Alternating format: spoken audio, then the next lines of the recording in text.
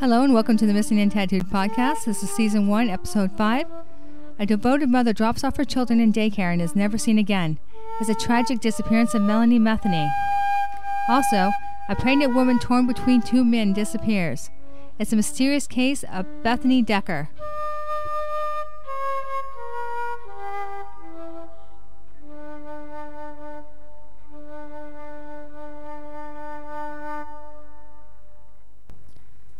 Melanie Metheny.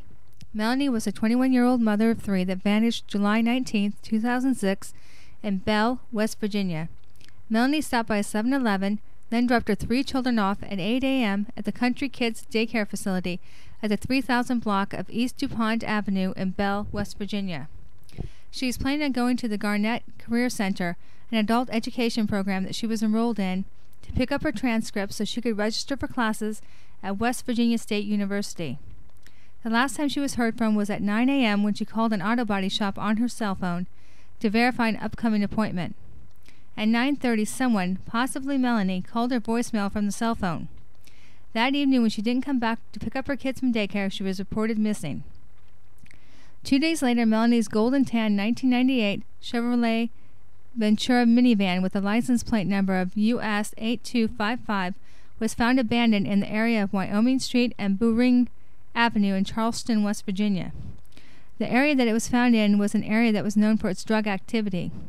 The car had been there since at least 2 p.m. on the day that Melanie disappeared.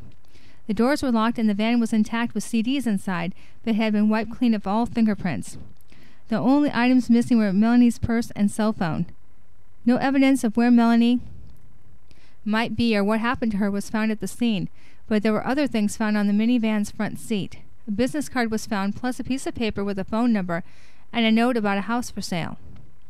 On the afternoon of Melanie's disappearance, a woman in Charleston saw another woman struggling to get out of a red SUV on the west side of Charleston. The woman was yelling, "What about my babies? What about my babies?" The SUV has never been located and the woman has never been identified, although investigators think the woman might be Melanie. Melanie's case went cold until the fall of 2013. Cindy Carruthers admitted to helping her boyfriend, Joy Keith Jeffrey, a known drug dealer, to kidnap and torture another woman, Jeffrey's cousin, in 2012. She told the court that during the incident, Jeffrey said, "I'm going to put you in the same hole I put her, Melanie, in." Jeffries is considered a person of interest in this case. Melanie is described as a quiet person. She used drugs socially but wasn't known as a heavy drug user. She dreamed of becoming a nurse and was saving up money so that she could rent a house. When Melanie went missing, she was living part-time on Midland Avenue in Bell and part-time with her boyfriend in Campbell Creek, West Virginia. Her family believes that she would not abandon her children and have done everything they can to search for her. For the last few years, they have held an event to raise awareness about missing people and to raise funds for local charities. They have also put a billboard up in hopes that someone will see it that knows what's happened to Melanie. Melanie was 21 years old when she disappeared from Bell, West Virginia on July 19, 2006. She's 5'3", 100 pounds with blonde hair and brown eyes. She has pierced ears and a surgical scar on her left ankle. If you have any information about Melanie's disappearance, please call the Kanawha County Sheriff's Office at 304-357-0169 or contact CUE Center for Missing Persons 24-hour tip line at 910-232-1687. And on Facebook, there's a Help Find Missing /Melanie Metheny, Melanie Metheny. And the family has also set up a website, which is www.melaniemetheny.com. Bethany and Decker. Bethany was 21 years old when she disappeared from Loudoun County, Virginia on January 29, 2011. She was last seen at her apartment in Ashburn on Orchard Grass Terrace.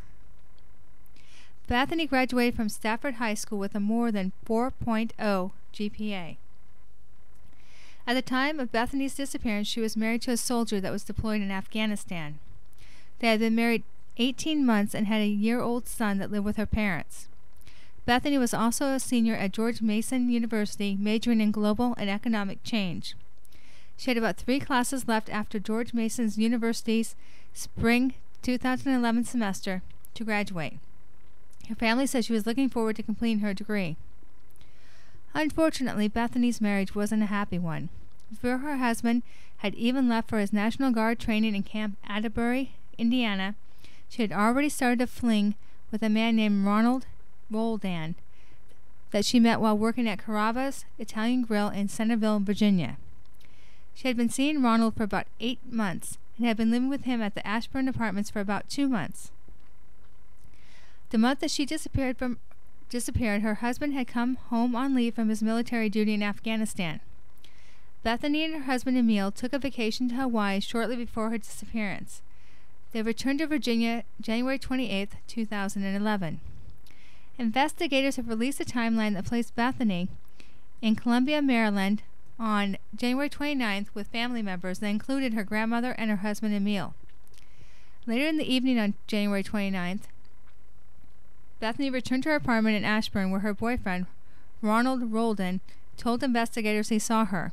That was the last confirmed sighting of Bethany. On February 4th, her husband flew back to Afghanistan. Bethany didn't come to the airport with him to say goodbye, which the family said would have been uncharacteristic of her. Over the next 3 weeks, family members didn't report Bethany missing because they felt like she was an adult that had her own life, as well as a college student that traveled out of town for school, so they thought that she might be too busy to have contacted them. However, Bethany's grandparents became concerned after not hearing from her and traveled to her apartment February 19, 2011, where they discovered her car, but Bethany was nowhere to be found. They reported her missing that day. Bethany's bank accounts haven't been touched, her cell phone hasn't been used, or her email account accessed since her disappearance. She hasn't went to work or to class. Her passport and her identification were found at her apartment. Bethany was 5 months pregnant at the time of her disappearance. Her due date was August 2011. It's uncertain who the father of the baby was. There have been no records found that indicate that she's given birth. Someone posed as Bethany after her disappearance to send messages to her family and friends. Bethany had told her family that her boyfriend Ronald was controlling and abusive. He also has been named a person of interest in her disappearance. Bethany's husband has now come back from Afghanistan and has custody of their son, Bethany Ann Decker. At the time of her disappearance, she was 21 years old, 5 foot tall, 130 pounds. She has brown hair and brown eyes. She also has a small tattoo on her left ankle, and she has pierced ears. If you know anything at all that can help bring Bethany back to her friends and family, please contact Loudoun County Crime Solvers at 703-777-1919. For anyone interested in more information on this case, Bethany was featured on Investigation Discovery's TV show, Disappeared.